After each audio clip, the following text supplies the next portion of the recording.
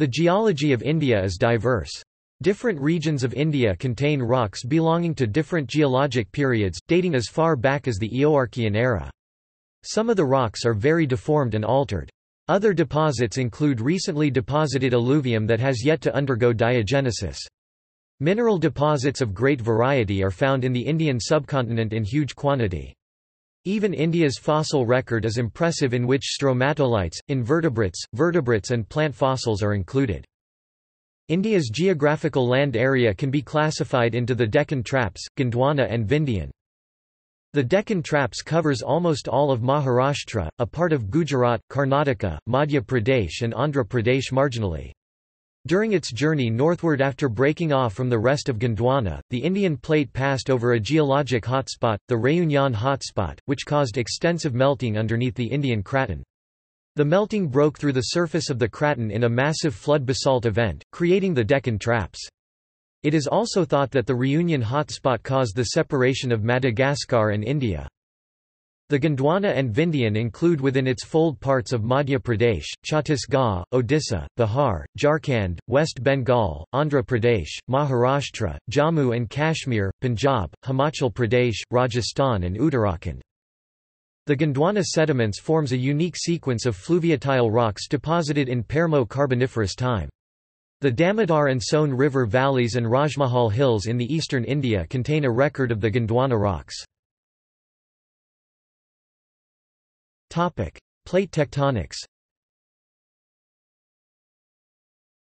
The Indian craton was once part of the supercontinent of Pangaea. At that time, what is now India's southwest coast was attached to Madagascar and southern Africa, and what is now its east coast was attached to Australia. During the Jurassic period about 160 Ma ICS 2004, rifting caused Pangaea to break apart into two supercontinents, namely Gondwana to the south and Laurasia to the north. The Indian craton remained attached to Gondwana, until the supercontinent began to rift apart about in the early Cretaceous, about 125 million years ago ICS 2004. The Indian plate then drifted northward toward the Eurasian plate, at a pace that is the fastest known movement of any plate. It is generally believed that the Indian plate separated from Madagascar about 90 million years ago ICS 2004, however some biogeographical and geological evidence suggests that the connection between Madagascar and Africa was retained at the time when the Indian plate collided with the Eurasian plate about 50 million years ago ICS 2004. This orogeny, which is continuing today, is related to closure of the Tethys Ocean. The closure of this ocean, which created the Alps in Europe, and the Caucasus Range in Western Asia, created the Himalaya Mountains and the Tibetan Plateau in South Asia. The current orogenic event is causing parts of the Asian continent to deform westward and eastward on either side of the origin. Concurrently with this collision, the Indian plate sutured onto the adjacent Australian plate, forming a new larger plate, the Indo-Australian plate. Tectonic evolution. The earliest phase of tectonic evolution was marked by the cooling and solidification of the upper crust of the Earth's surface in the Archean era prior to 2.5 billion years, which is represented by the exposure of gneisses and granites especially on the peninsula. These form the core of the Indian craton. The Aravalli Range is the remnant of an early Proterozoic origin called the Aravalli-Delhi origin that joined the two older segments that make up the Indian craton.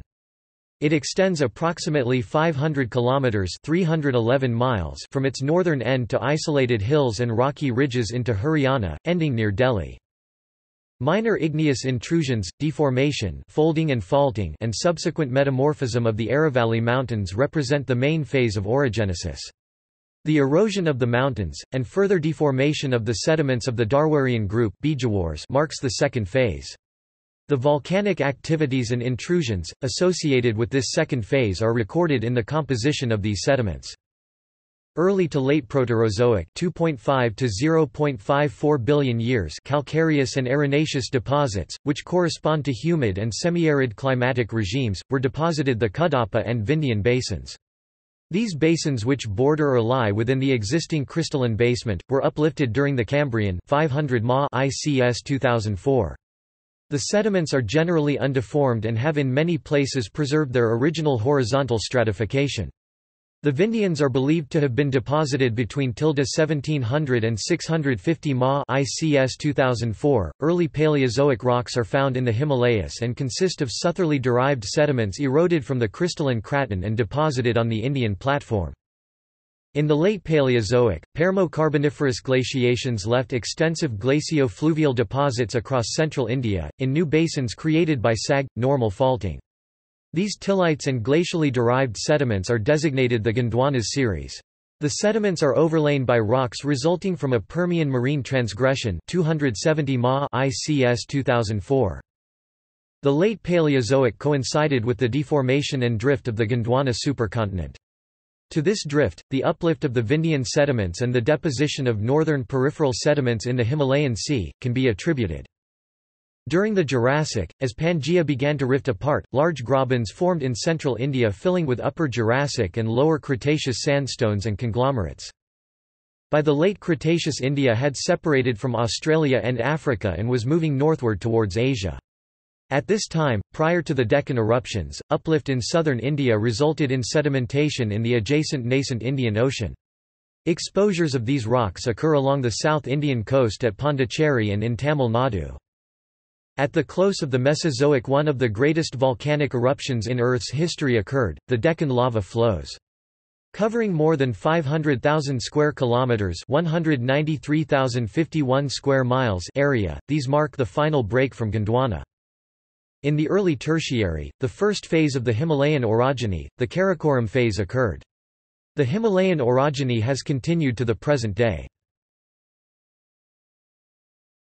Topic: Major rock groups. Topic Precambrian super eon. A considerable area of peninsular India, the Indian Shield, consists of Archean gneisses and schists, which are the oldest rocks found in India. The Precambrian rocks of India have been classified into two systems, namely the Darwar system and the Archean system. The rocks of the Darwar system are mainly sedimentary in origin, and occur in narrow elongated synclines resting on the gneisses found in Bellary district, Mysore and the Aravallis of Rajputana.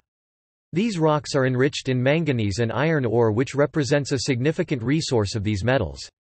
They are also extensively mineralized with gold, most notably the Kolar gold mines located in Kolar.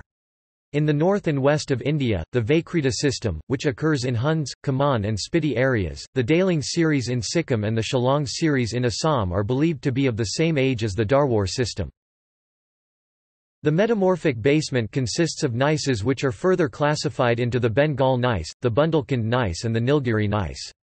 The Nilgiri system comprises charnokites ranging from granites to gabbros. Phanerozoic.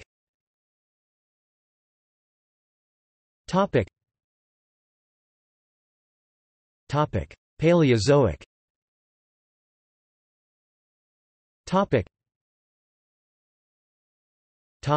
Lower Paleozoic.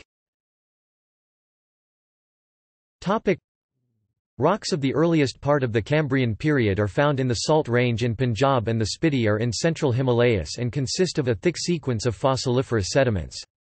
In the Salt Range, the stratigraphy starts with the Salt Pseudomorph zone, which has a thickness of 450 feet (137 meters) and consists of dolomites and sandstones.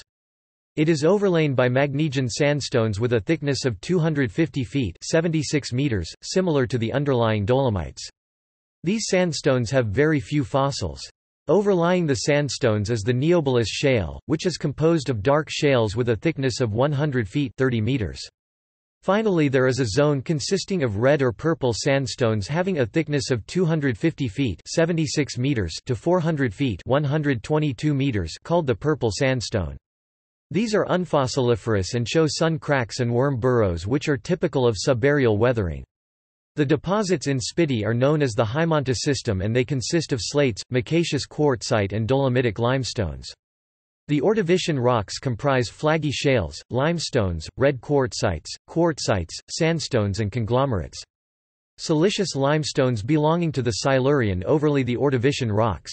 These limestones are in turn overlain by white quartzite, and this is known as Muth quartzite. Silurian rocks which contain typical Silurian fauna are also found in the Vihi district of Kashmir. Upper Paleozoic.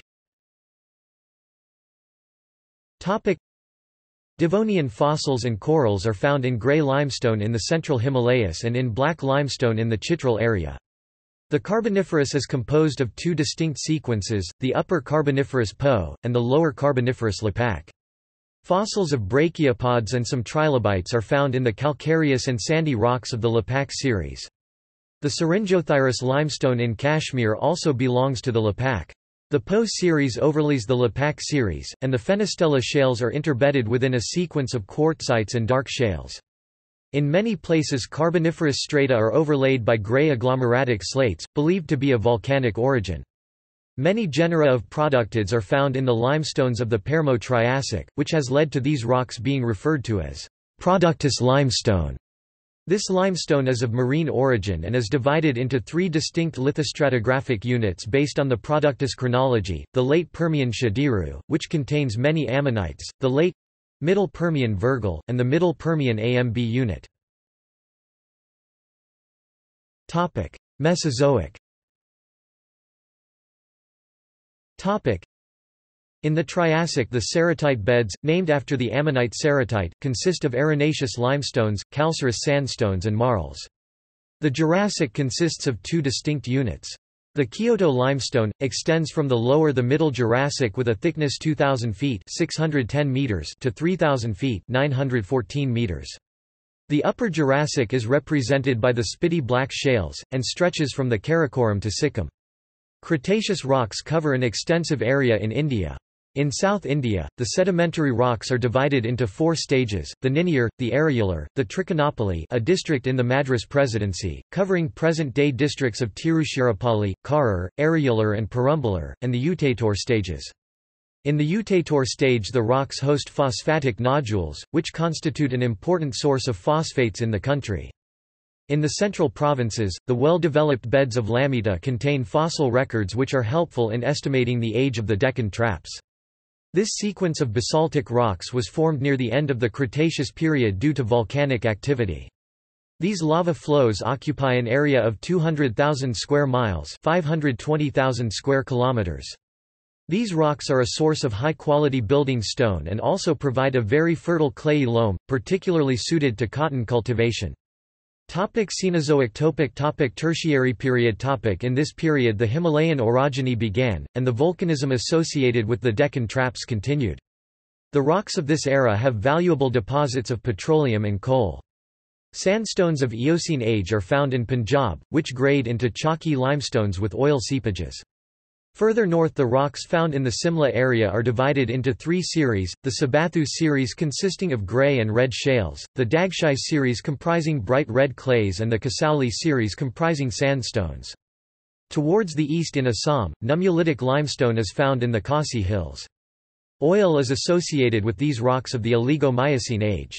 Along the foothills of the Himalayas the Sawalik molasse is composed of sandstones, conglomerates and shales with thicknesses of 16,000 feet (4,877 meters) to 20,000 feet (6,096 meters) and ranging from Eocene to Pliocene.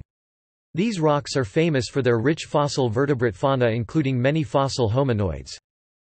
Quaternary period. The alluvium which is found in the Indo-Gangetic plain belongs to this era. It was eroded from the Himalayas by the rivers and the monsoons. These alluvial deposits consist of clay, loam, silt etc. and are divided into the older alluvium and the newer alluvium. The older alluvium is called bongar and is present in the ground above the flood level of the rivers. Kedar or newer alluvium is confined to the river channels and their flood plains. This region has some of the most fertile soil found in the country as new silt is continually laid down by the rivers every year. Earthquakes. The Indian subcontinent has a history of devastating earthquakes. The major reason for the high frequency and intensity of the earthquakes is that the Indian plate is driving into Asia at a rate of approximately 47 mm per year. Geographical statistics of India show that almost 54% of the land is vulnerable to earthquakes. A World Bank and United Nations report shows estimates that around 200 million city dwellers in India will be exposed to storms and earthquakes by 2050. National Disaster Management Authority says that 60% of Indian landmass is prone to earthquake and 8% susceptible to cyclone risks. References.